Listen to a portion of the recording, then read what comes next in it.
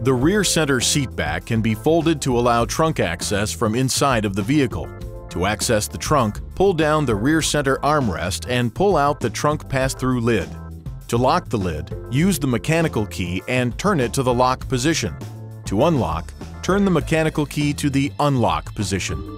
Make sure that the mechanical key is removed from the trunk pass-through lid key cylinder before opening or closing the lid. Otherwise, the lid and the rear armrest may be damaged.